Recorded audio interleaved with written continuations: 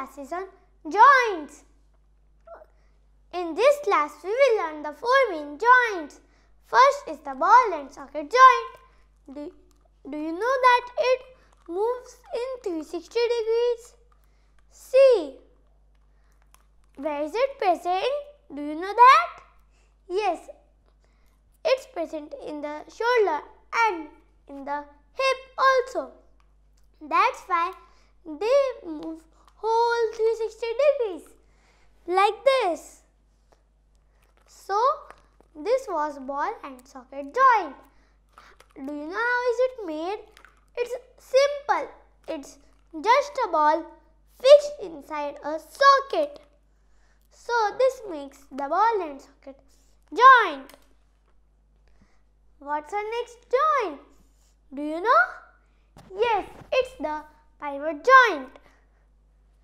It can move in the front, at the back, right and the left. Do you know it's present in our neck, and where is it present? Yes, it's present in our hand. The two bones. Do you know which are the two bones? The radius and the ulna. When we move a hand inside, what is it called? Yes, it's called pronation. And when we move it outside, it's called supination. So, but do you know what is this called? This hole is called the upper limb, and this is called the lower limb.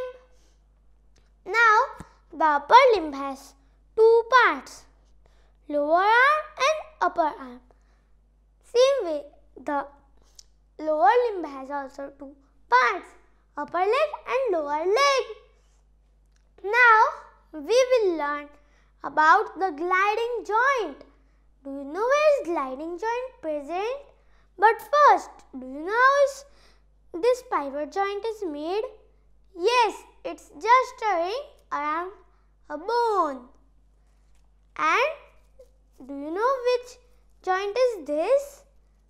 This is our gliding joint. So, here as you can see, this can move up, right, left and down. Where is it present? In our wrist, some of the parts, in our ankle, some of the parts, and our whole backbone. The backbone has vertebrae. How many are there? Think. Yes, there are 33 vertebrae in our backbone.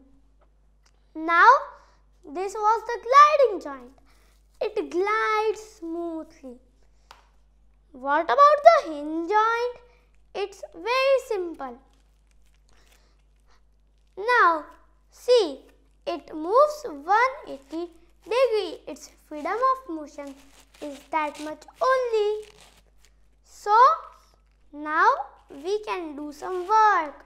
Joints, we are dependent on joints because without joints we can't do anything or any work.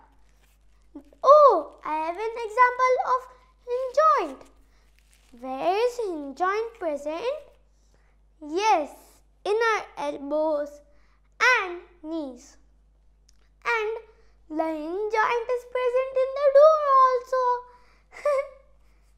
This can't move here back. It will break if it moves.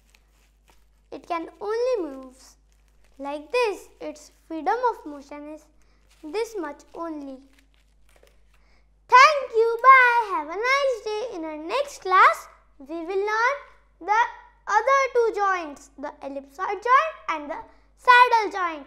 Let me tell you some more things about that. Do you know where is saddle joint present? Yes, in our thumb. There is one cupped shape and another cupped shape. They are not from the side, so they fit in each other. That's why you can see the thumb behaving not in any of the joints we learned Here, the ellipsoid joint is also like that only, like the ball and socket, but a little different.